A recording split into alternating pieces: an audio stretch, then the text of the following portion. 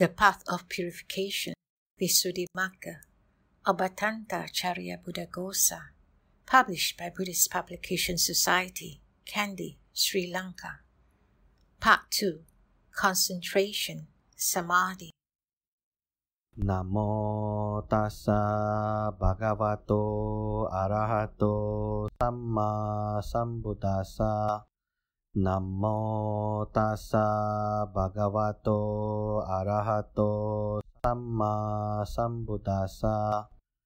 Namo tassa bhagavato arahato samma sambuddhassa. Chapter 3. Taking a meditation subject. Extracts, passage 87 to 96.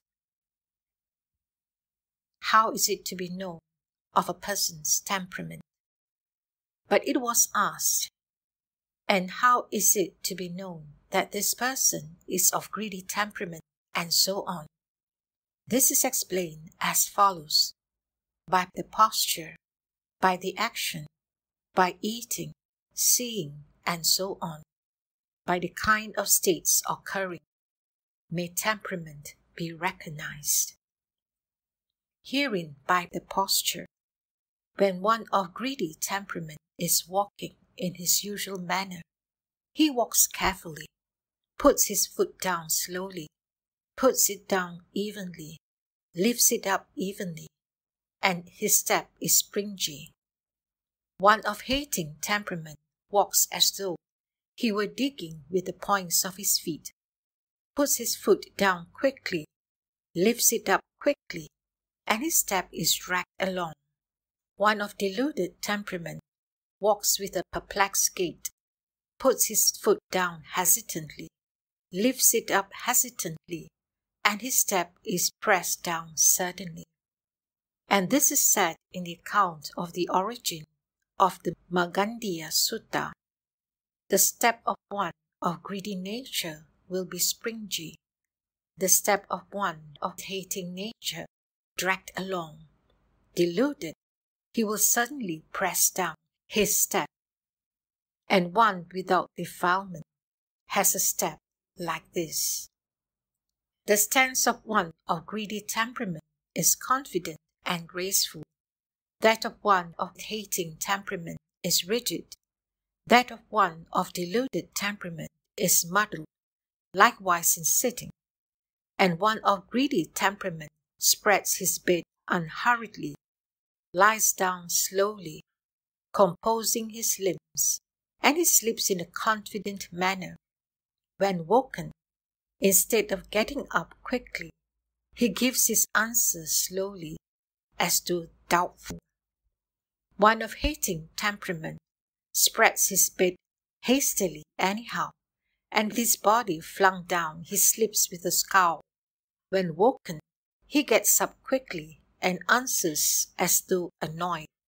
One of deluded temperament spreads his bed all awry and sleeps mostly face downwards, with his body sprawling. When woken, he gets up slowly, saying, Since those of faithful temperament, etc., are parallel to those of greedy temperament, etc., their postures are therefore like those described above. This firstly is how the temperaments may be recognized by the posture. By the action, also in the acts of sweeping, etc., one of greedy temperament grabs the broom well, and he sweeps cleanly and evenly without hurrying or scattering the sand, as if he was strewing sinduvara flowers. One of hating temperament grabs the broom tightly, and he sweeps uncleanly and unevenly with a harsh noise, hurriedly throwing up the sand on each side. One of deluded temperament grabs the broom loosely, and he sweeps neither cleanly nor evenly, mixing the sand up and turning it over. As with sweeping, so too with any action such as washing and dyeing robes and so on. One of greedy temperament acts skillfully, gently, evenly, and carefully. One of hating temperament acts tensely, stiffly, and unevenly. One of deluded temperament acts unskillfully, as if muddled, unevenly, and indecisively. Also, one of greedy temperament wears his robe neither too tightly nor too loosely, confidently, and level all round. One of hating temperament wears it too tight and not level all round. One of deluded temperament wears it loosely and in a muddled way. Those of faithful temperament, etc., should be understood in the same way as those just described, since they are parallel. This is how the temperaments may be recognized by the actions. By eating, one of greedy temperament likes eating rich sweet food. When eating, he makes a round lump, not too big, and eats unhurriedly, savoring the various tastes.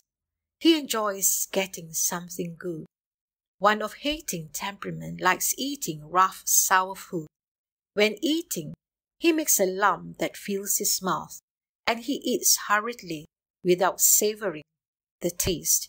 He is aggrieved when he gets something not good. One of deluded temperament has no settled choice. When eating, he makes a small, unrounded lump, and as he eats, he drops bits into his dish, smearing his face, with his mind astray, thinking of this and that. Also, those of faithful temperament should be understood in the same way as those just described, since they are parallel.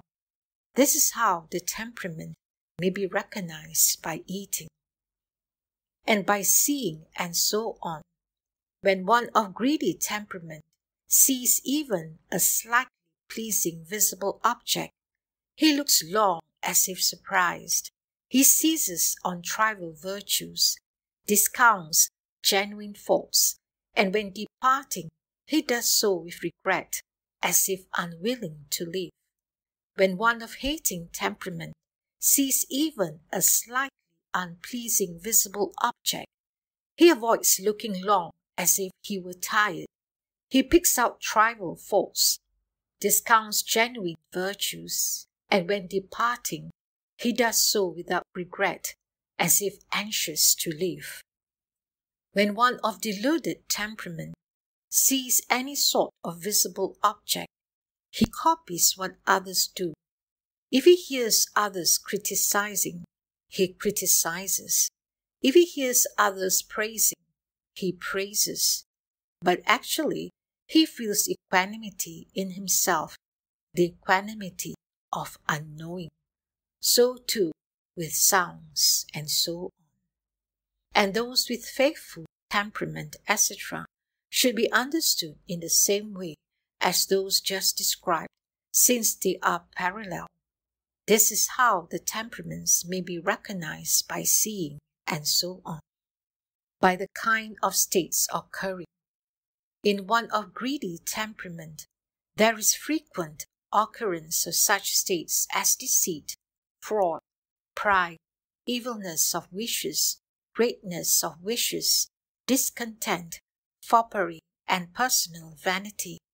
In one of hating temperament, there is frequent occurrence of such states as anger, enmity, disparaging, domineering, envy, and avarice. In one of deluded temperament, there is frequent occurrence of such states as stiffness, torpor, agitation, worry, uncertainty, and holding on tenaciously with refusal to relinquish. In one of faithful temperament, there is frequent occurrence of such states as free generosity, desire to see noble ones, desire to hear the good Dhamma, great gladness, ingenuousness, honesty, and trust in things that inspire trust. In one of intelligent temperament, there is frequent occurrence of such states as readiness to be spoken to, possession of good friends, knowledge of the right amount in eating, mindfulness and full awareness, devotion to wakefulness, a sense of urgency about things that should inspire a sense of urgency, and wisely directed endeavor.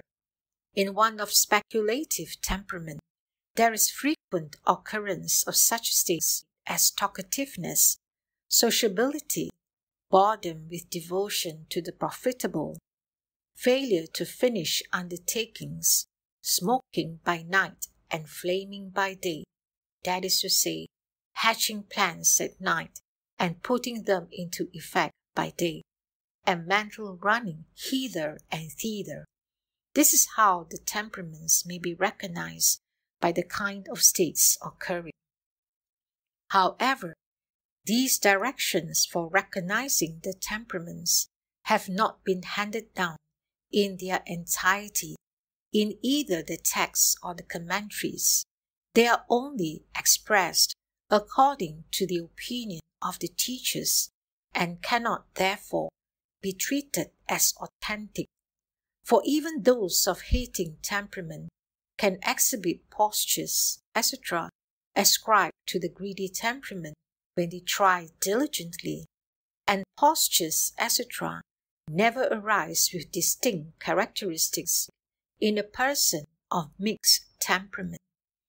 Only such directions for recognizing temperament as are given in the commentaries should be treated as authentic, for this is said, a teacher who has acquired penetration of minds will know the temperament and will explain a meditation subject accordingly.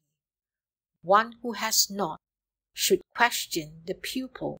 So it is by penetration of minds or by questioning the person that it can be known whether he is one of greedy temperament or one of those beginning with hating temperament.